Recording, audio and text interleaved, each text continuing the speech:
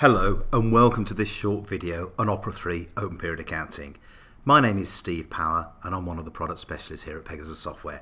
And over the next 10 minutes or so, I'm going to go through and show you how Opera 3 Open Period Accounting works and the advantages this can bring to the Opera 3 users. Open Period Accounting is a new nominal ledger function that is available to Opera 3 users. This new functionality allows you to define up to 24 periods in a financial year and to create the calendar for the current financial year, a previous financial year, and up to 3 future financial years. There are various controls, but essentially Open Period Accounting provides users with the ability to post to any of these periods, provided that they are marked as open for posting. This gives the user total control and flexibility when it comes to updating the nominal ledger. The user can specify at the time of posting which nominal period a transaction is to be posted into, as opposed to relying on the Opera 3 system date. Sales or purchase invoices, for instance, can be posted into the current period, a future or a past period, so allowing these transactions to be posted into their correct period for their nominal analysis. Open Period Accounting is optional. It can be turned on for each individual company. So we go into company profiles, in this case Orion Vehicle Leasing, we can see that the Open Period Accounting has been turned on. If you're using real-time processing, the transactions will reach the correct nominal and period at the time of posting that transaction. The key to Open Period Accounting is the financial calendar. At the top of the screen, we can see that we have the current period and year and the year-end date. So in this case, the current year is 2010, the current period is period 10. And in the center of the screen, we can see the number of periods that have been defined for this particular financial year. And in this case, we can see that it's been set to 12 periods.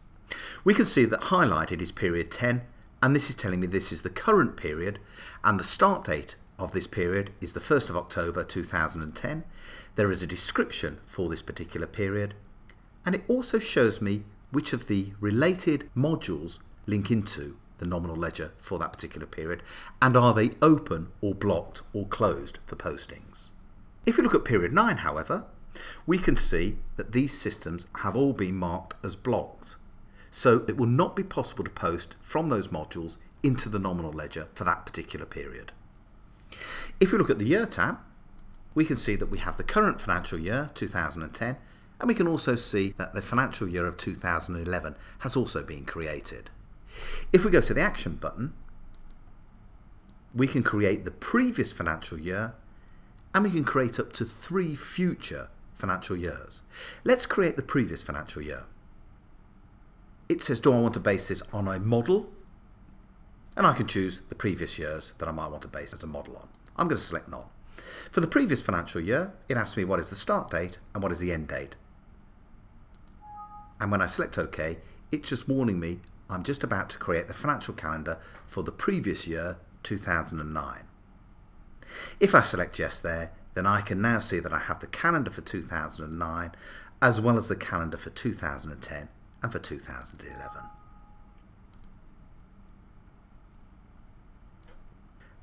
As we can see for period 10 here, we have the status flag.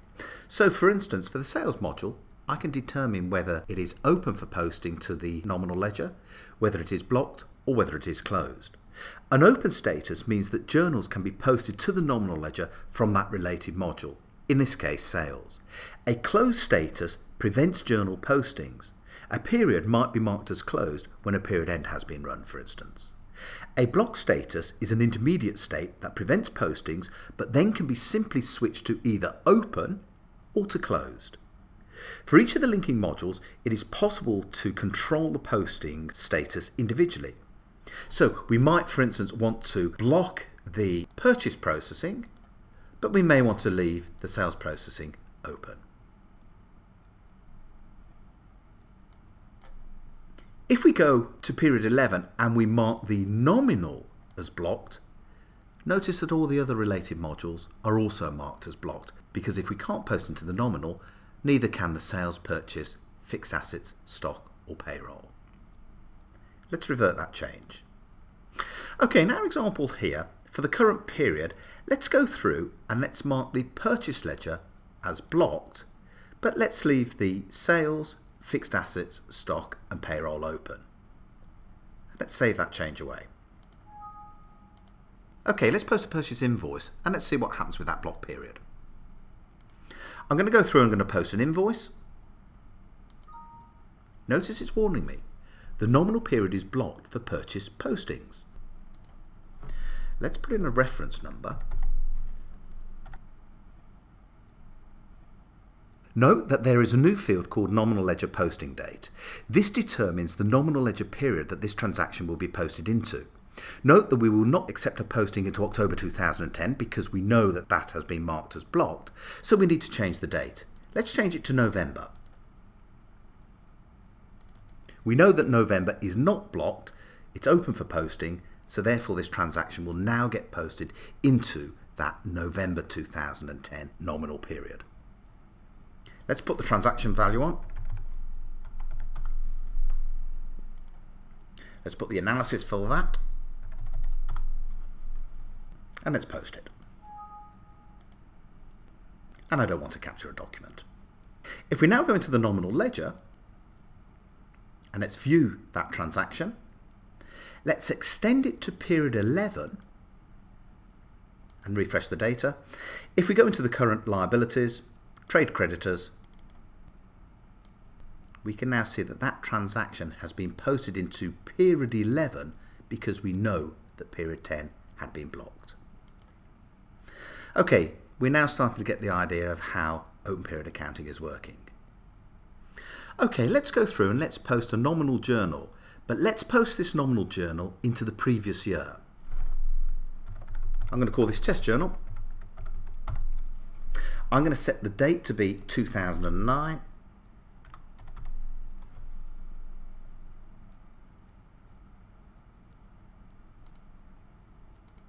And let's make this a very simple journal.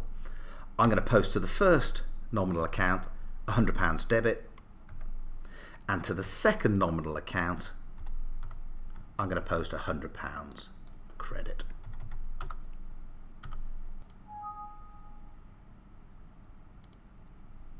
However, let's set the nominal posting date to be 2009. It warns me, I'm posting into the previous year. Is that okay? Yes, it is. And it therefore goes through and it posts this journal through to the nominal ledger for that particular period. We can see that because if we take a view of the nominal ledger, and this time let's go back into the 2009 financial year, and let's go and look at the fixed assets, freehold buildings, we can now see that that transaction for £100 has been posted into the previous financial year, into previous 10 of that financial year. Okay, to conclude, open period accounting opens up all of the nominal ledger periods from the previous to the current to 3 future financial years and allows us to post into any of those periods in a controlled manner. Nominal journals can hit the nominal ledger immediately when the transaction is posted. The period into which the transaction will fall is based upon the nominal ledger posting date as determined by the user. This makes the nominal ledger a far more powerful and flexible tool in which to analyse your company's financial data. Thank you for taking the time to watch this short video. For further information, please contact a Pegasus partner or visit pegasus.co.uk.